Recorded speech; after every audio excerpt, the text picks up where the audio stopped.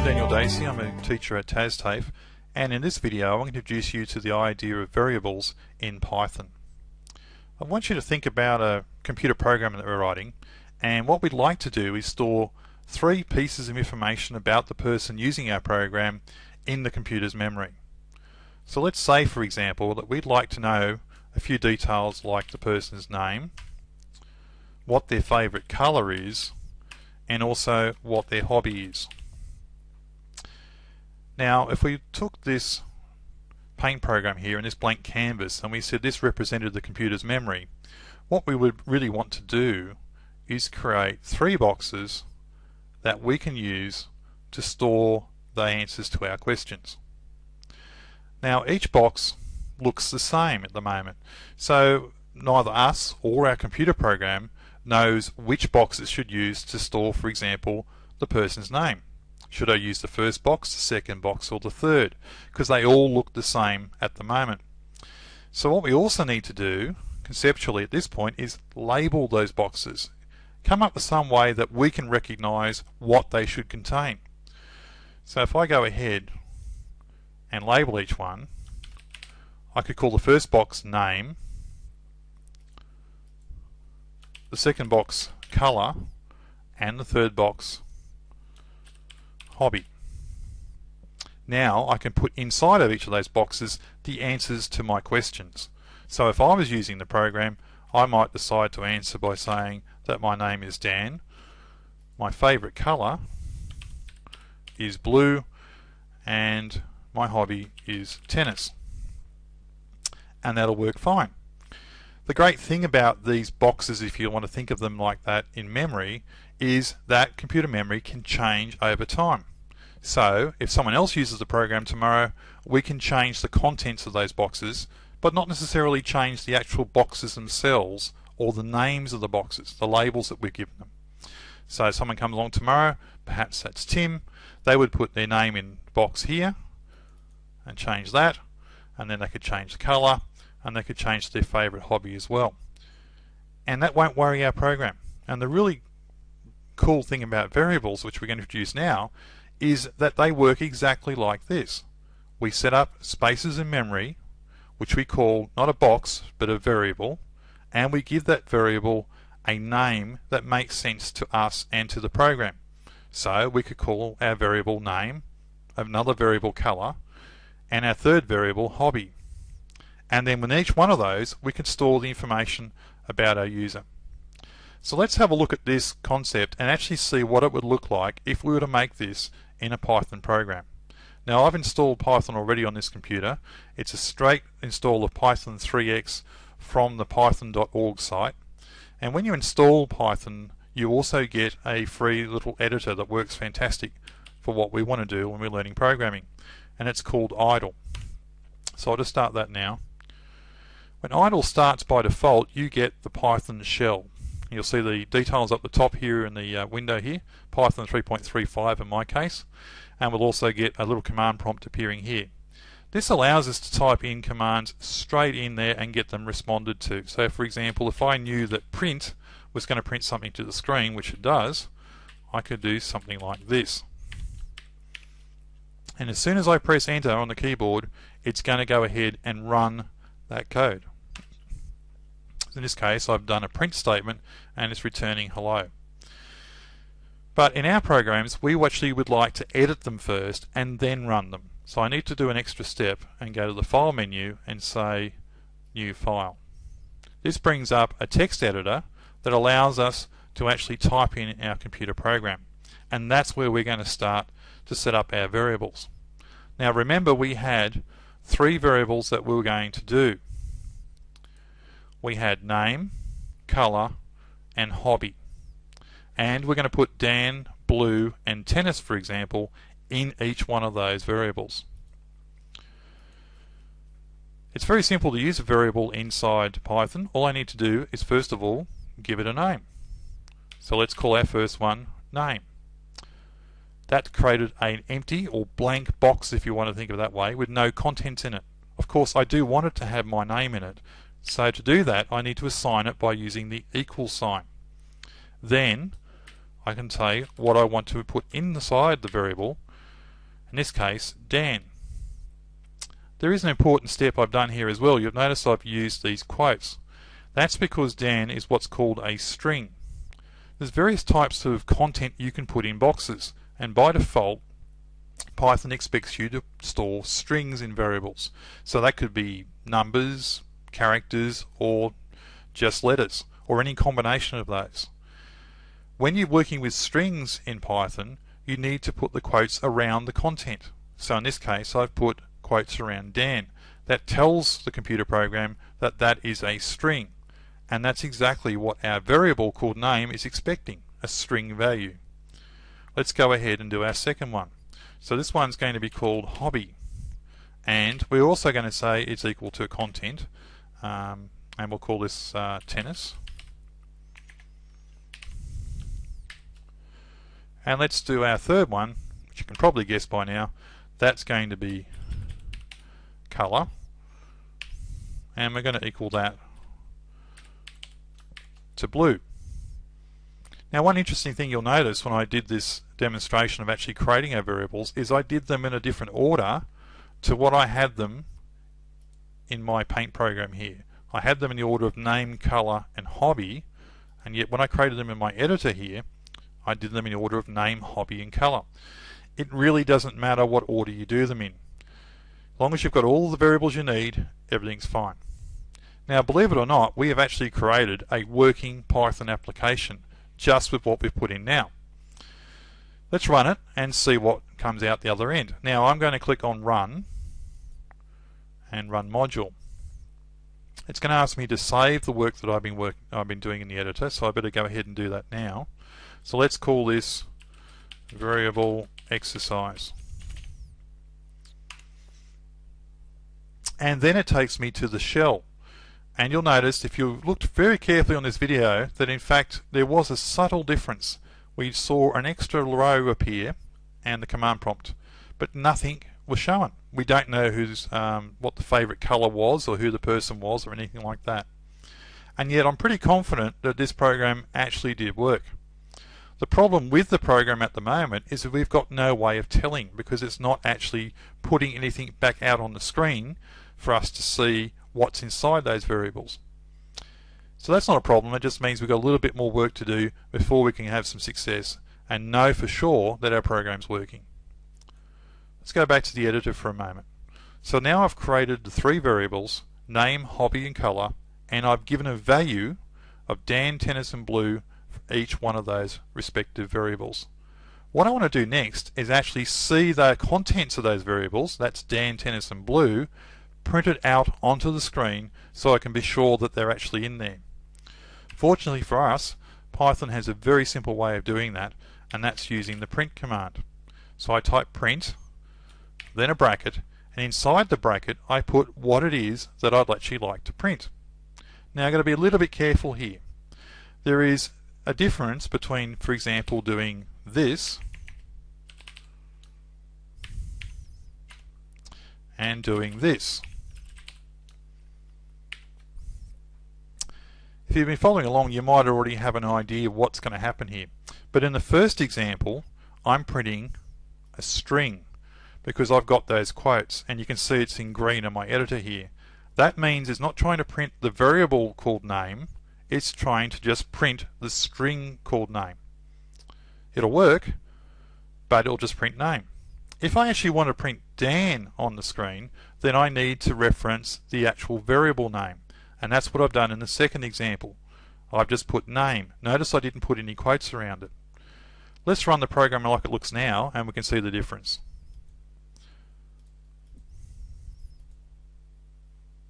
There we go. So the first print statement, which you recall had the quotes around it, prints what's inside the quotes. The second example that didn't have any quotes around it, recognized that must be a variable name. So it found the variable, found the contents of the variable, which was Dan, and printed that to the screen, which is really what we're after. Let's go back and print out what's inside the hobby variable and the color variable as well. So I'm going to do print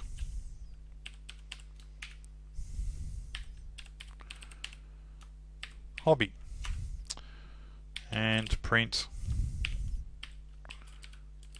colour. Do you think that'll work?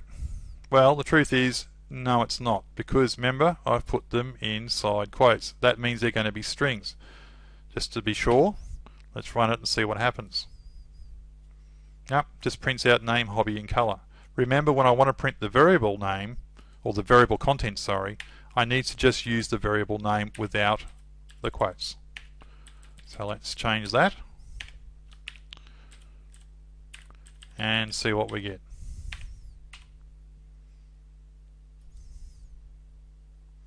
Dan, tennis, and blue. Excellent. Now, of course, you may not understand what blue's all about. I mean, I've just printed it on the screen. What's blue? Is it I like the colour blue, or I feel a bit depressed today? Well, if I've to be honest, I probably have been a bit depressed because I'm recording videos all day, but that's not what that's supposed to mean. So what we really want to do is actually put a description around the contents of those variables so it makes a little bit more sense to us. So what I'm going to do with these 3 lines that I've already got is I'm going to comment the lines. Now, commenting is something you can do in your code because it allows you to leave a note, if you like, to yourself and to anyone else looking at your code about what you were doing. The other cool thing about comments is also get ignored by the program. So when you run the program, your computer program doesn't try and actually run any instructions that are inside comment.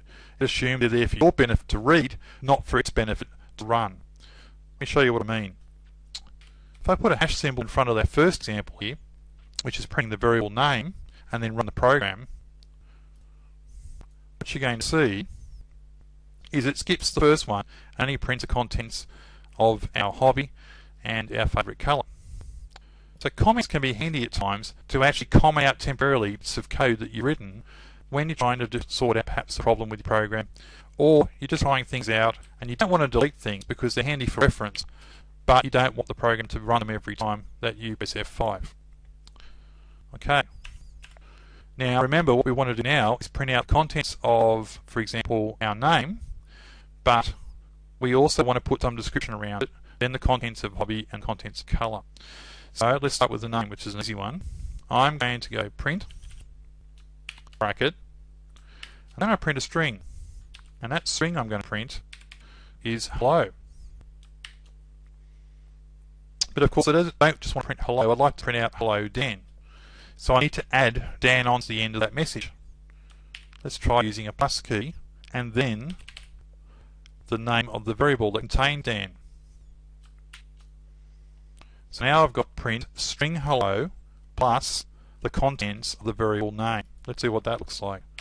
Press F5, save the changes, and I'm nearly there. I get hello Dan, but I haven't got a space in the middle now, which is not very easy to read. So I'm going to quickly make a change to fix that.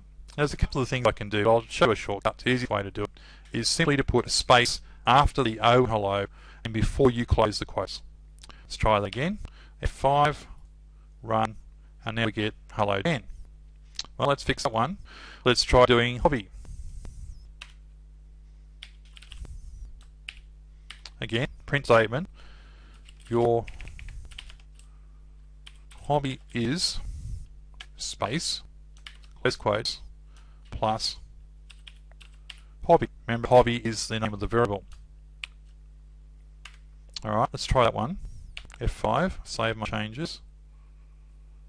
Hello Dan, your hobby is tennis. Looks pretty good.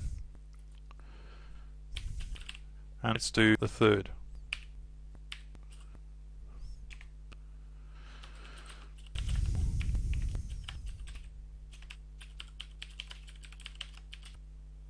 Remember, put the space in before we close the quotes, plus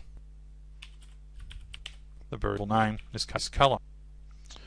F5, save the changes. And we get hello Dan, your hobby is tennis and your favourite colour is blue. Now it's starting to look a lot more like what we want. Let's go back to our code for a moment and have a look at what we've done. So we created 3 variables which we labelled name, hobby and colour, and we assigned those variables some default values. In other words, we put them in the code, Dan, tennis and blue. Then we use 3 print statements to actually show us the contents of each of those variables, but also to put them in context, we put some string around them, some strings in front of them, sorry, to actually explain what those variables are talking about. And that's how we ended up with our nice clear text messages here to our user. There's only really one big problem with this program I've written so far, and it works, and it's this. It works brilliantly if your name is Dan, and you like tennis, and your favourite colour is blue. If you're not all three of those things, our program is a little bit limiting, because every time you run it, it's always going to have the same answer. So we now come to the very last step in this introductory video to variables. We'd like to change the content of the variables by asking the user what their name is and their hobby and their colour. Let's start by just looking at the name. So again, I'm going to comment these three lines, well, these two lines at the bottom here, just to get started, and just leave the name one. Okay, so remember before name was set to Dan, but I actually would like to ask the user what their name is and change it. In here, I'm going to use a new command you haven't heard before called input. As you can probably guess, input is something that is input from the keyboard. So that sounds pretty good. So I want to say input, what is your name? Question mark. Notice I left a space after the question mark as well before I close the string, because I don't want the answer to be typed right up against the question mark. I want a little bit of white space because it's easier to read. Well, that looks pretty good. Let's just try that and see what happens.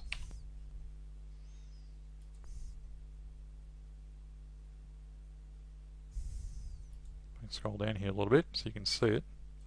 Well, it is actually there. It's actually at the bottom of the screen, so we can't see it in the recording. Just let me move it a bit and then we'll see it. Okay, there we go. What is your name? Well, okay, let's say that I'm Tim. Type Tim, I press enter, and it says, hello Dan.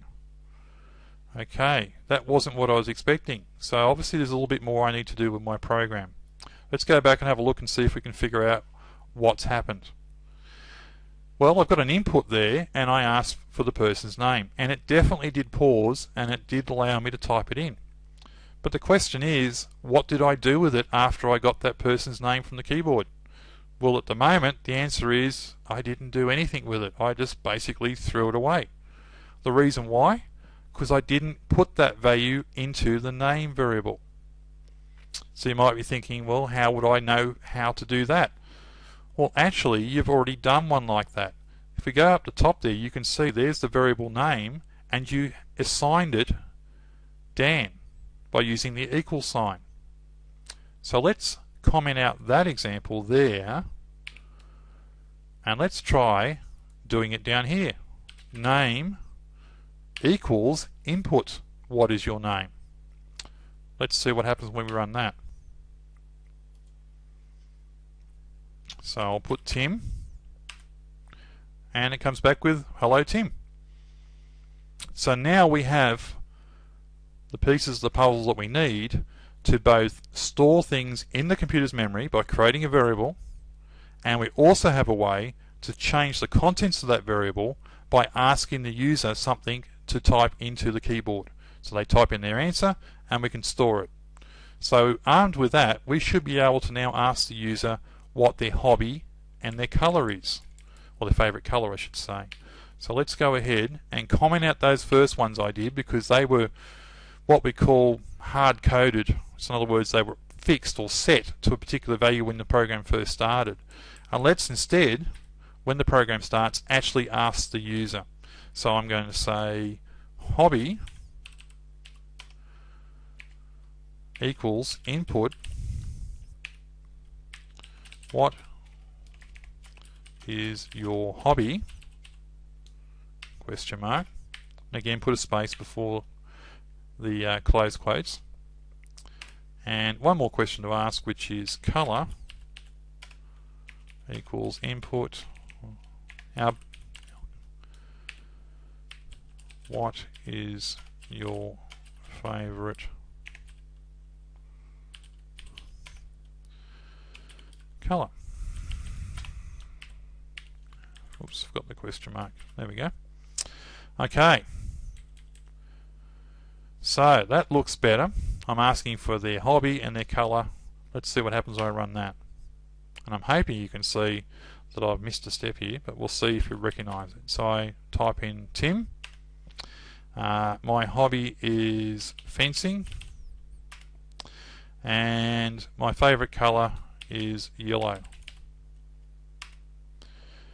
And I type those things in and go, hang on, it comes back with hello Tim. What happened to telling me what my hobby was and my favourite colour was? Well, again, let's go back to our code. There's one more thing I needed to do. I had earlier commented out the print statements for saying what my hobby was and what my favourite colour was, and I had forgotten to take those out. So let's uncomment those now so that the compiler actually sees them, and we'll try to run them as part of our program. F5. Okay, Tim, fencing, yellow. And we get back, hello Tim, your hobby is fencing and your favourite colour is yellow. So that wraps up our introduction to variables. We've seen how we can create variables and assign them values in the code if we wish, like we did here where I created a variable called name and set it to Dan. And we've also seen how we can ask for a question of the user at the keyboard, take what they type in and put that into our variable as well, which can be very handy. Finally, we saw how to print the contents of a variable by using print, bracket, and then the name of the variable.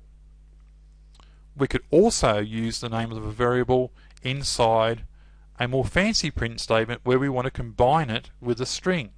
So in this case, we're using hello and then adding on the end of hello the contents of the variable name. I hope that was useful for you, and in a future video we're going to look at some of the other types of variables that you can use other than string type variables. But for now, have a go at creating some of your own variables, then set up some values for them, first of all in the code, and then later using an input, and test it and see if you can get your own program running.